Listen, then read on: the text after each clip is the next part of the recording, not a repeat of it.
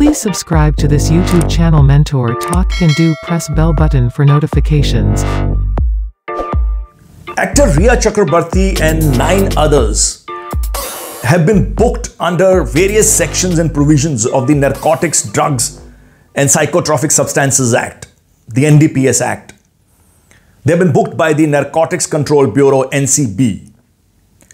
These 10 accused have been booked under Section 8C, read with Sections 20B, 2, Section 22, 27A, 28, 29 and Section 30 of the NDPS Act.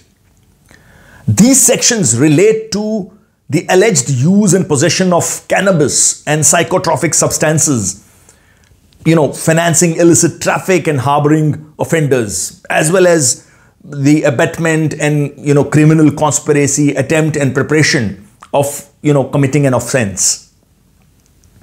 As per these provisions, if the accused, including Rhea Chakrabarti and her brother, are found guilty, they could face imprisonment of 10 years or more, along with monetary fine. The NCB's remand application before the court predominantly stated that, it had relied on the statements made by the accused in the case, including alleged drug peddlers and Sushant Singh Rajput's house staff, who had allegedly, admitted about selling and receiving drugs, respectively, for Sushant on his directions, and on some occasions, on the instructions of Rhea Chakrabarti, as alleged. The NCB apparently claims that Rhea Chakrabarti is actively connected with the drug syndicate for the drug supplies. However, interestingly and ironically, the NCB's remand request did not make any mention of consumption or possession of drugs by Rhea. The NCB claims that she would manage finance for drug procurement along with Sushant Singh Rajput and procure drugs for Sushant Singh Rajput for consumption purposes. Based on this, the charge under Section 27A, Section 27A related to the financing of illicit traffic has been invoked in the case, which is a non-bailable offense. Now, talking about Rhea Chakrabarti's stand, she claims that she is innocent and has been falsely implicated in the case. She even goes to the extent of saying that she was coerced into making self-incriminating confessions, and she has formally retracted all such incriminatory confessions. Another procedural aspect she has questioned is, relating to the process followed during her interrogation. She says that there was not a single lady, officer who sort of interrogated her as mandated by the law, laid down by the Indian Supreme Court in the case of Sheila Barse versus State of Maharashtra. She's also trying to demolish NCB's case on the ground that the allegations made against her would at the most make out a case of purchasing a small quantity of drug, which is, in essence, a bailable offense. There is not a shred of evidence, she says, to connect her with financing any illicit traffic or harboring any offender. And hence, she claims that the ingredients of Section 27A of the NDPS Act are not made out in present, case, on the basis of, the facts and circumstances connected therewith.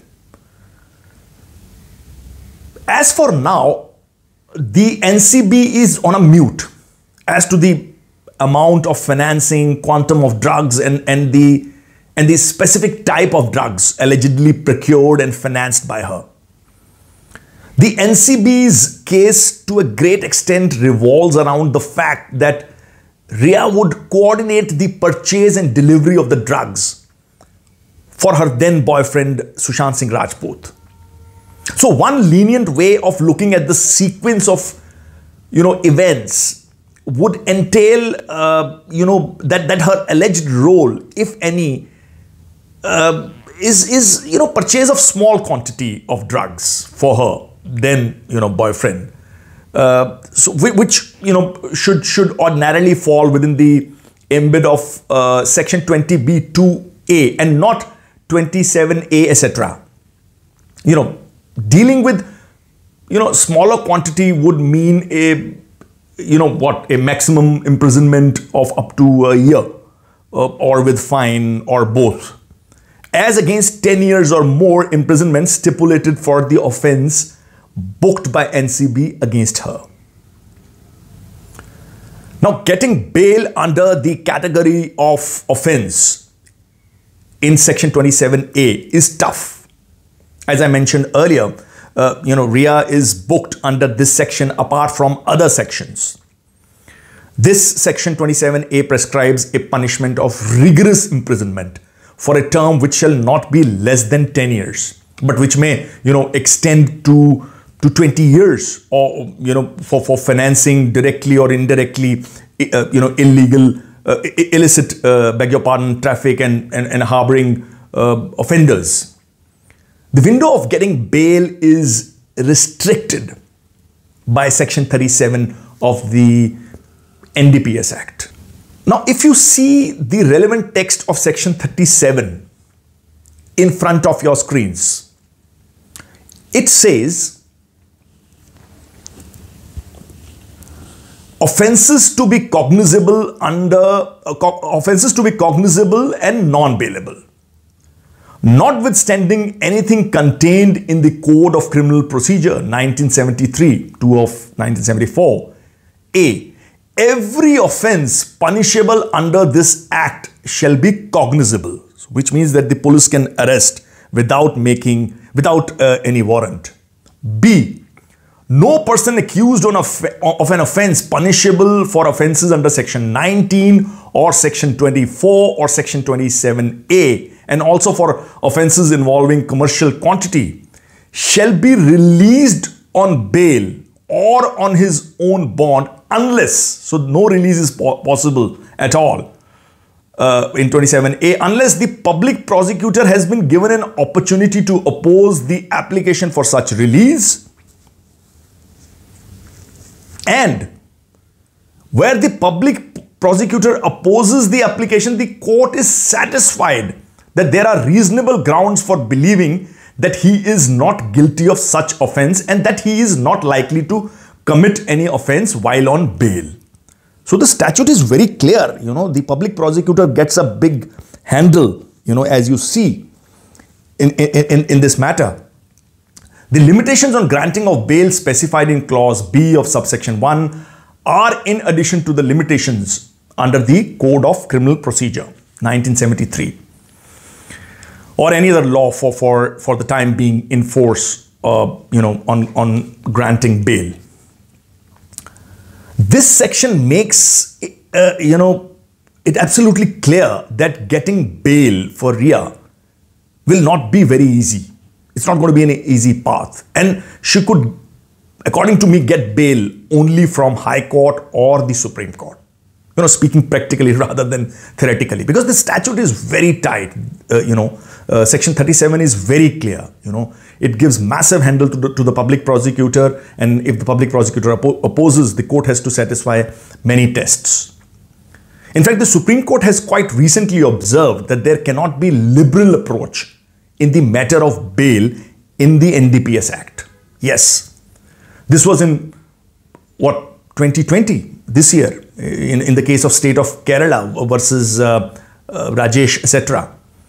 However, there are several judgments of the Supreme Court of India which do go in the favor of accused, but most of these judgments are in appeals against the final order as to conviction, not at the interim stage. So it's a long battle. Well, nonetheless, let me share a few judgments on the principle of law regarding NDPS Act. But first, let me discuss a judgment about the confession part, because Riya Chakraborty has questioned that her confession has not been voluntarily sought.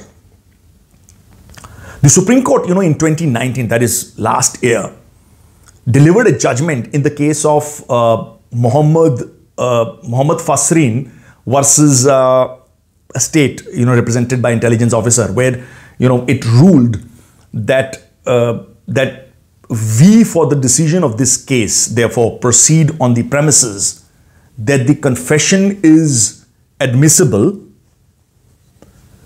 Even if it is admissible, the court has to be satisfied that it is a voluntary statement, free from any pressure, that the accused was apprised and the accused was apprised of his rights before recording the confession. No such material has been brought on the record of the case.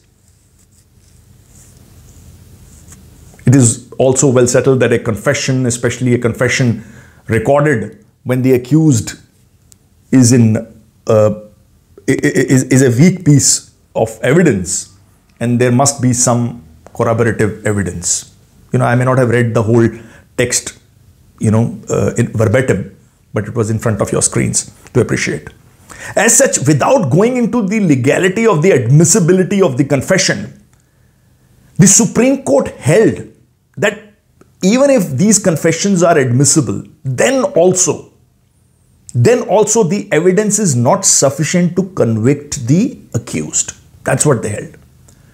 Then another important judgment I could lay my hands on was a Supreme Court judgment in the case of Hanif Khan, Anu Khan versus Central Bureau of Narcotics. This judgment is also pretty much recent, last year judgment of 2019.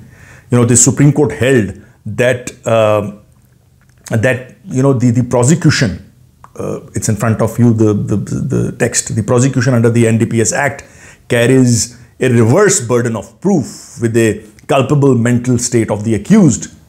He is presumed to be guilty consequent to recovery of contraband from him, and it is for the accused to establish his innocence, unlike the normal rule of criminal jurisprudence that an accused is presumed to be innocent, unless proved guilty. But that does not absolve the prosecution, that does not absolve the prosecution from establishing, that the case only whereafter, the burden, shifts to the accused. Again, the text was in front of you. I may not have read it in verbatim. The court held that because, there is a reverse burden of proof, the prosecution shall be put to a stricter test for compliance with statutory provisions. If at any stage the accused is able to create a reasonable doubt, if the accused creates a reasonable doubt as a part of his defense to rebut the presumption of his guilt, the benefit will naturally go to him. Then, there is another recent judgment of the Supreme Court in the case of Gangadhar, alias Gangaram versus the state of Madhya Pradesh. This judgment is of this year itself, 2020. The Supreme Court ruled that the presumption against the accused of culpability under the act to explain the possession satisfactorily are rebuttable. It does not dispense with the obligation of the prosecution to prove the charge beyond all reasonable doubt. The presumptive provision with reverse burden of proof does not sanction conviction on basis of preponderance of probability. The court further said, I would like to show that text to you. I will quote from the judgment, cite from the judgment. The stringent provision of the NDPS Act, such as Section 37, the minimum sentence of 10 years, absence of any provision for remission, do not dispense with the requirements of prosecution to establish a prima facie case beyond reasonable doubt after investigation. Only where after which the burden of proof shall shift to the accused. The gravity of the sentence and the stringency of the provision will therefore call for a heightened scrutiny of the evidence for establishment of foundational fact by the prosecution. Well, I hope I was able to give you, an overview and perhaps some insight into the NDPS Act. I will see you again as the producers will line up my next lecture with the viewers. Thank you so much.